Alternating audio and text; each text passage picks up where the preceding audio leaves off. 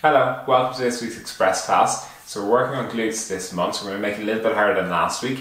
What we're going to need for this class is, now we don't use much equipment, but if you have a roller, it would be great. If you don't have a roller, that's no problem, but just with the roller we're going to make it harder straight away on last week. If you don't have a roller, you can use a bottle of water, plastic bottle of fizzy water, something like that, a plastic pipe, or if you really have a football, but that can be a little bit harder again. So if you have a roller, let's go and grab that. So, get onto the hands and knees. We're going to warm the hips up first, loosen them up. So, onto the hands and knees, we're just going to increase the internal rotation and back in. So, we're not going to look to the side today. We're just going to get the foot coming out as far as you can and try to see the foot just in your peripheral vision, right at the very end. So, really work on twisting that foot out as far as you can, keeping the knee planted on the mat, coming out as wide as you can.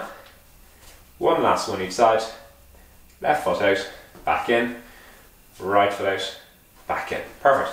We're going to stretch the glutes. We're going to come into a bit of external rotation. So we're going to bring the right foot underneath the body. If you can get the heel up nice and high, you can go higher than that, even better. I'm a little bit stiff. And then just lie down onto the mat, just gently sinking into it. And you're going to use your body weight to stretch out the piriformis. So you can see my heel is slipping down bit by bit. So keep it up nice and high. And bring that left hip and left shoulder down towards the mat and get a good stretch into the back of the right hip, into the piriformis and the glutes. Bring the right leg back. This time we're going to bring the left leg across the body. Left heel up as high as you can. Right leg straight back. And then just lie down onto the mat and sit back onto the mat. So you end up bringing the knee higher up towards your chest. If you come forward, you take the stretch off. So try to work your way back towards the back of the mat and get a good stretch into that left hip, into the deep external rotators, so your piriformis there. It's a strange one. You stretch your external rotators but bring your foot into external rotation and up into flexion, your hip into external rotation and into flexion. So what happens is you wind the muscle around, it gets caught around the bones, it's stretched in a different way. Perfect.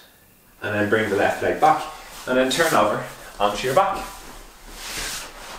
So, rest down onto the mat, rest the head onto our head blocks, hands by the side, and just a few warm up ones for the glutes. So roll the pelvis back, lift the hips up off the mat, and then roll back down. Perfect, and roll the pelvis back again, bring the rib cage down, lift the hips nice and high, squeezing the abs nice and tight all the time. Hips back down. Roll the pelvis back, draw the ribs down, scoop the pelvis up, one vertebrae after the next as it lifts up. Bring the pelvis back down, nice smooth moves, one last one, arch the back, imprint, ribs down, relax the shoulders, chin is tucked in, scoop the hips up nice and high, straight line from the knees through the hips to the shoulders. Don't push up at the very end, don't hold a little arch in the back, nice straight line on top, squeezing the abs, and then lower the pelvis down, one vertebrae after the next. So, if you have your roller, we're going to grab that, place it between the legs, 2 feet on top of the roller now.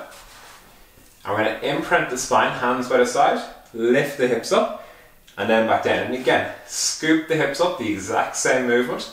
Coming to the very top, you're going to come a little bit higher because the feet are raised. So you're going to do a little bit more weight higher up on the shoulders. And back down. Good. 4. Lift the hips. And then back down. Remember, exaggerate that imprint. Roll the hips back. Lift the hips nice and high. And then back down. We're halfway there. Draw the ribs down. Lift the hips. Lower the hips back down. And keep the shoulders relaxed. So hands are by the side. You're using them for a little bit of balance, so you don't roll off the roller. Up. Back down. Good. 2 more. Back down, shoulders relaxed. You start to notice you build a little bit of tension into the shoulders. Try to let them sink back into the mat and rest the hands down. Good. Next what we're going to do, we're going to take a little bit of stability away. Start to transfer a little bit more pressure to the lateral glutes, the medial thighs, and also the core muscles as well. So what we're going to do, hands on the ribs, draw the ribs down, get a bit of better sensation feedback as you do this. Lift the hips and back down. We're going to go for 10 again. So again, scoop the hips, lift up nice and high, straight line from the knees to the shoulders at the very top. Draw the ribs down, lift the hips, and use the hands this time to make sure at the very top you're pushing up with the hips and you're not letting the ribs pop out at the end. So keep the ribs drawn in and put all the pressure to the glutes and to the hamstrings. So if you feel the hamstrings starting to get a little bit tight, the glutes are getting a little bit tired, and the hamstrings are starting to do a little bit of the work, which we don't want to happen. But as long as I'm not cramping, it's fine. And bit by bit, as we do more, the glutes are going to get stronger. We're going to take the pressure from the hamstrings and we're going to stabilise our pelvis a lot better. Draw the ribs down, lift the hips, lower down. One last one. Have the feet in nice and close to the hips. Lift the hips up and then back down. As you bring the feet in closer, you notice there's more work to the glutes and less in the hamstrings. Last one, the two legs. Hands across the chest this time. Shoulders back and down, so push the elbows down towards the feet. Imprint the spine. Lift the hips and lower down. Good. Keep the elbows in nice and tight to the ribs as you come up. And again, you notice then if you're pushing your ribs to the ceiling instead of getting the work through the glutes. But as you do that, don't round your shoulders. Keep your shoulders back towards the mat and elbows squeezed in. Perfect. And then back down. Nice slow controlled movements. Lifting the hips nice and high. And back down. 4 more to do. Lift. And lower. Last 3. Make sure it's nice, smooth, straight movements up towards the ceiling. Back down. Last 2. Drop the shoulders back.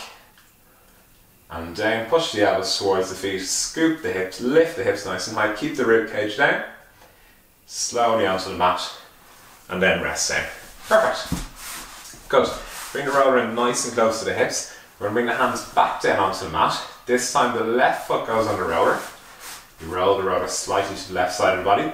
Right knee to the chest. Lift the hips up. And back down. 1. 2. Hands by the side. Keep the shoulders dropped back. 3. Good. 4. Nice smooth movements. 5. 6, halfway there. 7.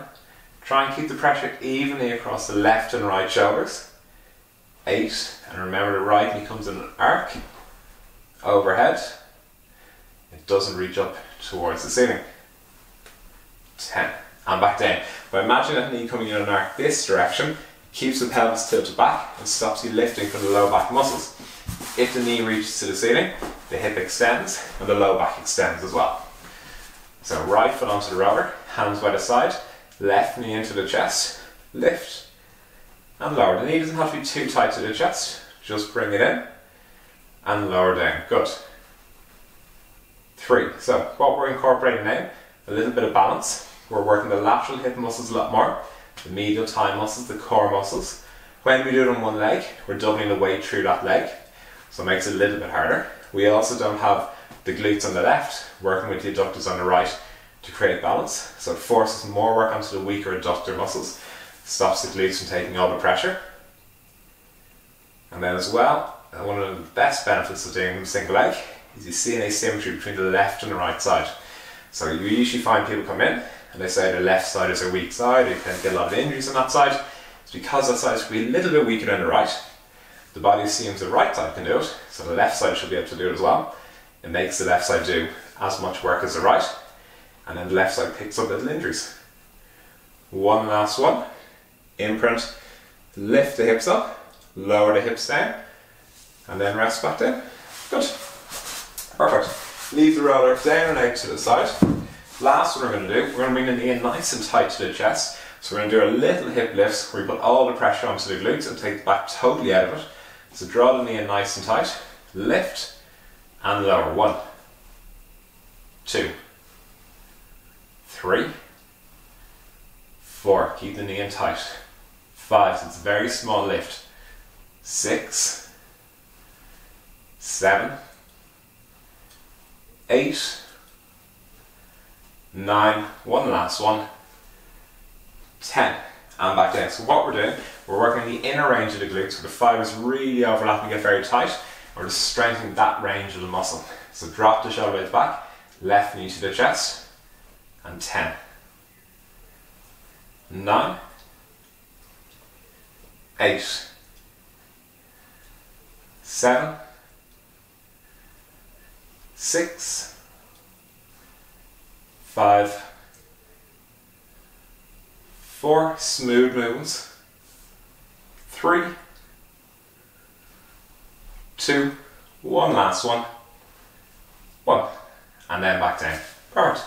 Rest the feet down. We're going to turn on to our side, so whichever side you want first. We're going to spend the last 4 or 5 minutes. We're going to work on our adductors on the outside. We're going to work the inner range of them today, and we're going to work our side planks. So push the left heel down as far away from the body as you can. Lift the leg up as high as you can, keeping the left pelvis directly over the right. So as you lift that left foot up, make sure the pelvis doesn't tilt. Make sure the left hip doesn't come up towards the left shoulder. So keep pushing the heel away from the body. Toes pointing straight forward.